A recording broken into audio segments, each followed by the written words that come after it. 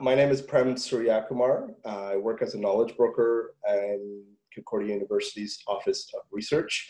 When the lockdown happened, we started discussing this idea of how do we keep in touch, get to know what's happening for our researchers, how do we connect with them, how do we maintain a community that we used to take for granted, that we used to see each other in the hallways and on campus, in meetings. So we decided to come up with these short videos, what we're calling checking in.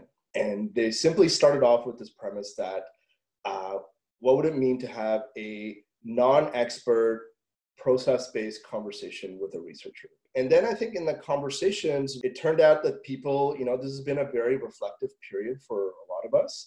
A lot of researchers, access to their labs, access to field work, several aspects of their research related to human interaction were all shut down. They're slowly coming back up.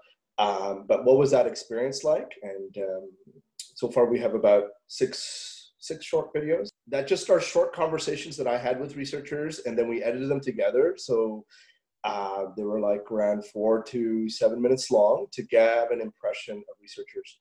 What has their experience been during the lockdown and COVID? And our goal is to continue checking in with researchers going forward, because we think it's really important to hear researchers in their process, in their reflections as experts.